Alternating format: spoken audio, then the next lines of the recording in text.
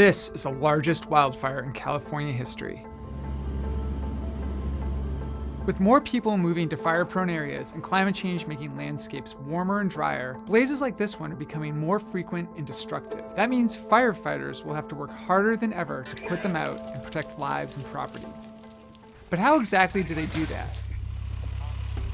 Contrary to what some people might think, it's not just about spraying them with water that would otherwise be diverted to the Pacific. There's a lot of ways to fight a wildfire, but they generally fall into two categories: direct attack and indirect attack. The first 24 hours of a wildfire are critical and require direct attack. That can mean firefighters on the ground smothering the flames with water, digging a fire line, or even calling in air support with water.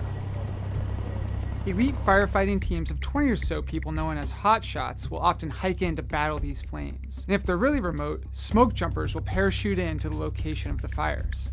Most of these firefighting efforts are decidedly low-tech. We're talking about tools like an axe-hoe hybrid called a Pulaski, used to dig a fire line and chop up any down wood that's in the way. Chainsaws are about as fancy as it gets. But if the fire continues to spread despite these efforts, an indirect attack becomes necessary.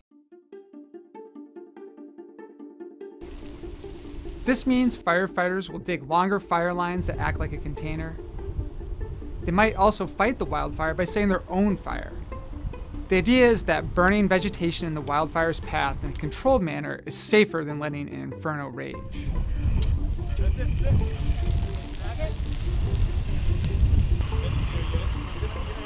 You've probably seen dramatic footage of planes dropping red flame retardant. That's another way to cut flames off from the fuel they need to keep going. And firefighters on the ground may also spray water or foam on structures to keep flames from engulfing them. Fighting constant fires is a massive team effort. Fire camps are staffed by logistical experts who ensure firefighters have all the tools they need. Meteorologists keep an eye on the weather to help identify any changes that could affect fire behavior. And technology is starting to play a bigger role in assisting firefighters. Drones help determine where fire lines should be built. Infrared cameras can identify hot spots for more accurate cleanup. And new weather satellites can even track lightning to predict where fires are most likely to occur, making it easier for firefighters to respond in time. Fire season is stretching longer and running hotter. Warmer nights in particular mean fires don't always simmer down like they used to.